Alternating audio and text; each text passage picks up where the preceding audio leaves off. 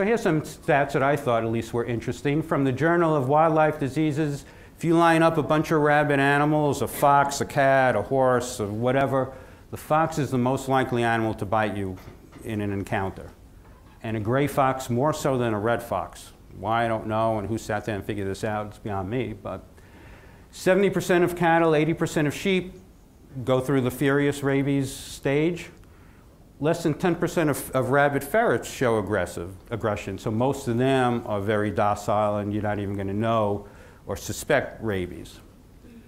55% of rabid cats and 31% of rabid dogs bite people. I thought it'd be a lot higher than that, but I thought that was interesting.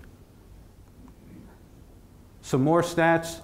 Back in 1947, about 7,000 dogs in this country were diagnosed with rabies. Fortunately, today, only 70. So obviously, with vaccinating our dogs, it's come a long way in preventing rabies. And in fact, the dog rabies virus variant doesn't even occur anymore in the United States. All our dogs have either raccoon or skunk or bat variant rabies. Human deaths in the 30s, 250 people a year in the United States were dying of rabies. Now it averages about 2 per year. So that's a big improvement too, fortunately. So we've seen a little bit about rabies through the years, what it does to you, how it works, how it's kind of tapered off in the years, fortunately, since the early 1900s. So what about you now? What about working with animals in the shelter or whatever organization you're with? Are you at risk? Are you potentially going to come in contact with rabid animals here in New York State? Here's some stats from 2011. New York State was number 5 in the country in rabies, total rabies in 2011. That means domestic animals and wild animals combined. Number 5 in the country with 381 cases.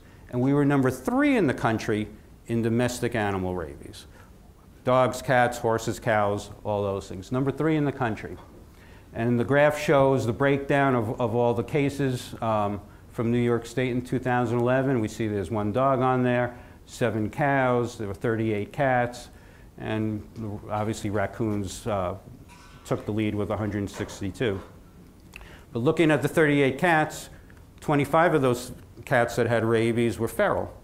So keep that in mind, those of you who do trap, neuter, and release. 9 were owned, and 4 were stray cats. Here's a county map of New York State. For those of you who are not geographically challenged, you could find your county and see how many cases of rabies were confirmed from your county.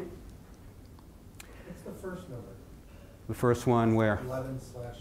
Oh, the first number is the positives out of how many samples that were sent into the lab for diagnosis. As an aside, I find it interesting that Erie County sent in 863 samples, thanks to Dr. Chevalier over here, where Monroe County, where I live and practice, and where Rochester is, we only sent in 119. Now, what's interesting to me is I think every county health department takes a different view of rabies.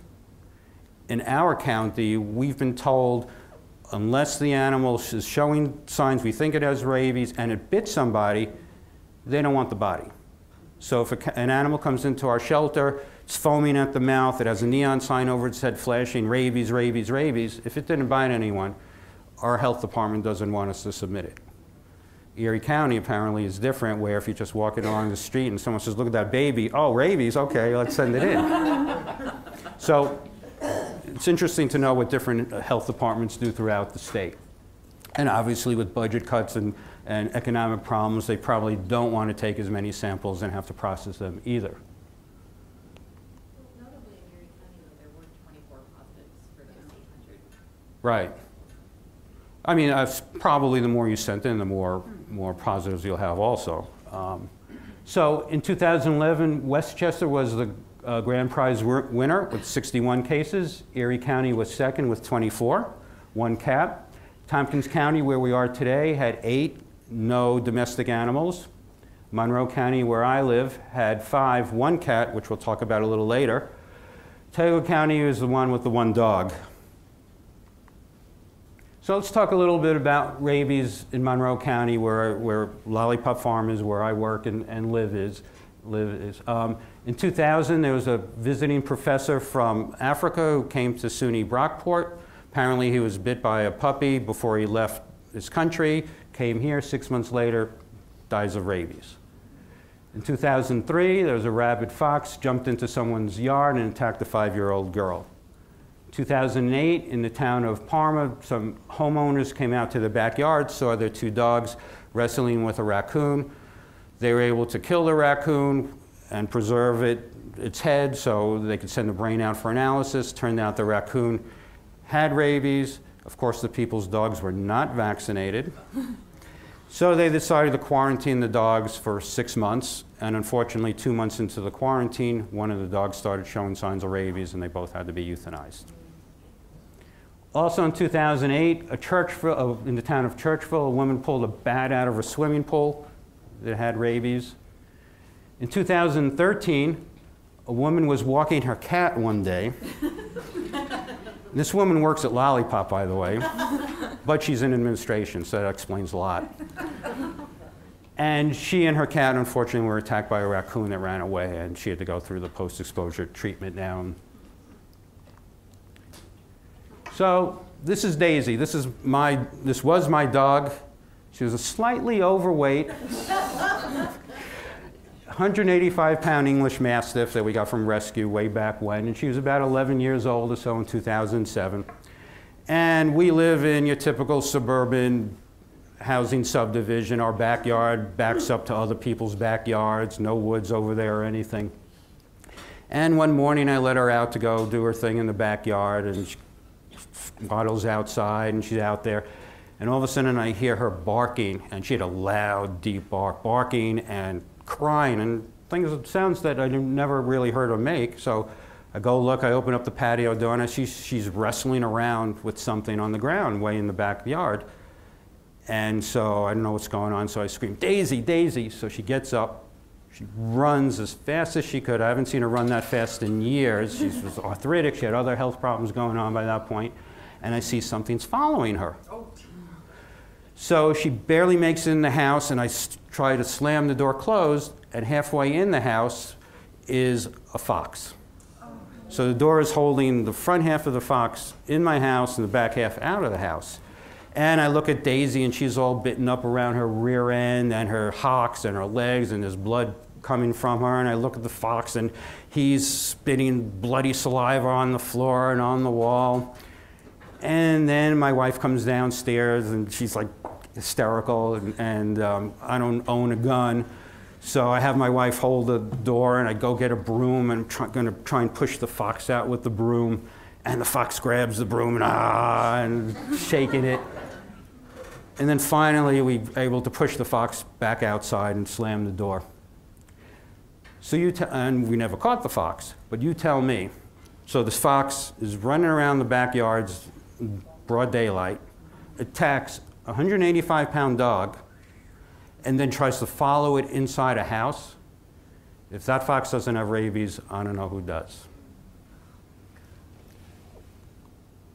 Moving along, this was Emma. This is the kitten that Monroe County had, the one cat rabies case. This kitten came into our shelter, was admitted as a stray in July of 2011. It was 6 weeks old, 1.5 pounds. Its right rear leg was mangled. There were bite wounds on it, and its other foot had some bite wounds on it. And it looked like the bite wounds were about 4 or 5 days old. It didn't just happen that day. So we stabilized her, gave her antibiotics, fluids, et cetera, et cetera.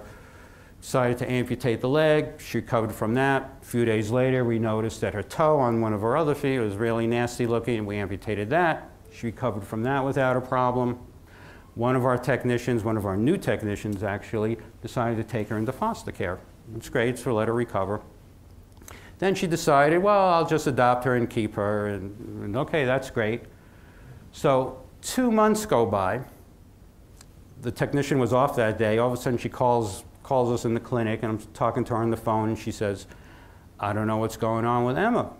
Yesterday she was very lethargic, she wouldn't eat, She's just laying there.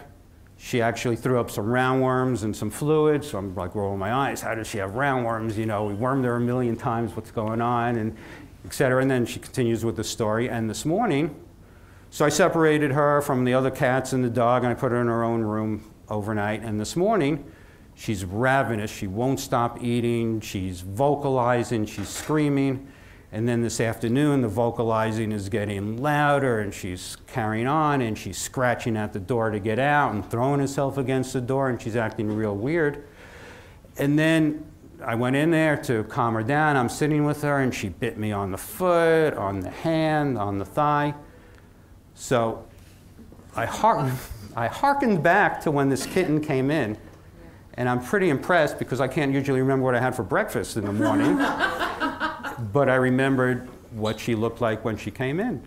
So I said, Kelsey, I think we have a problem here. You need to bring her in. I think she might have rabies. So she hung up the phone. She was coming in with that. I said, oh, I got to go. Sorry. And then I left and left the other vet there to deal with this. But no, seriously, I did have an appointment or something. So I didn't see the kitten when she came in, but the other vet told me she never saw anything like this in her life. The kitten was acting like she was possessed. Never saw anything like it. They euthanized the kitten, sent the head out, and sure enough, she's positive for rabies. So let's think about this for a second. First off, it's a little strange. I mean, how does a 1.5 pound, 6-week-old kitten survive an attack from a rabid animal? That's mind-boggling to me. Secondly, what would have happened if our technician did not adopt this kitten? We were fortunate, quote unquote, that she did, that it was in her house. Somebody who has some knowledge about rabies and what goes on with it. A cute little kitten like this, 3 legs, she would have been adopted in a heartbeat from the shelter.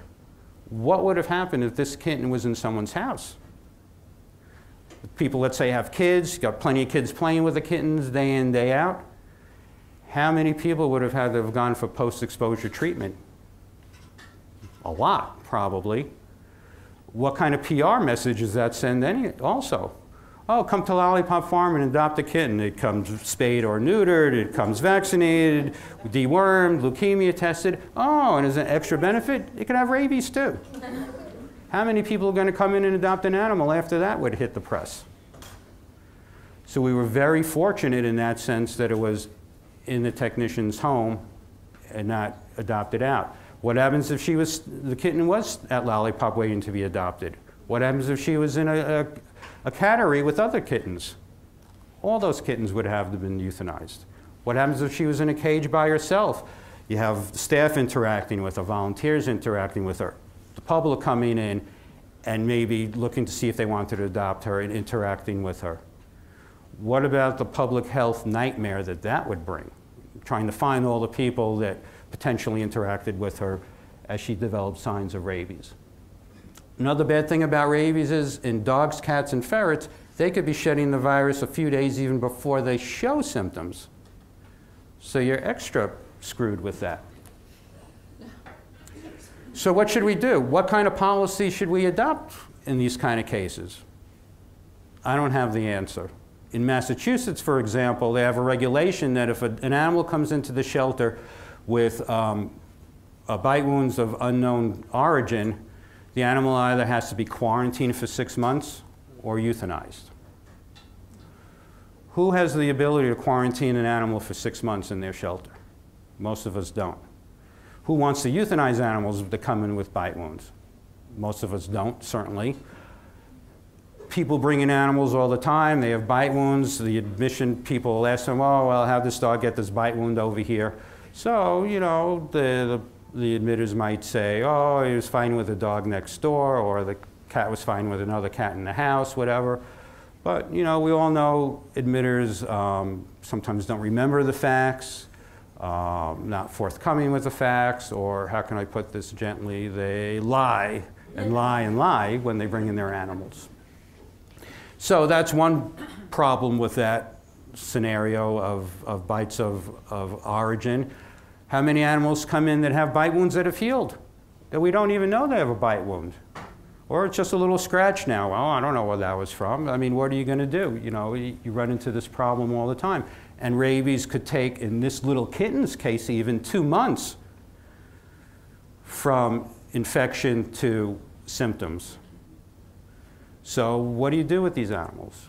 I don't have the answer. We discussed this at the shelter for a while, and no one could come up with a plan to avoid this scenario again and for getting worse. We're certainly not going to start euthanizing animals because they come in with a bite wound, but it can turn into a big problem like this almost did.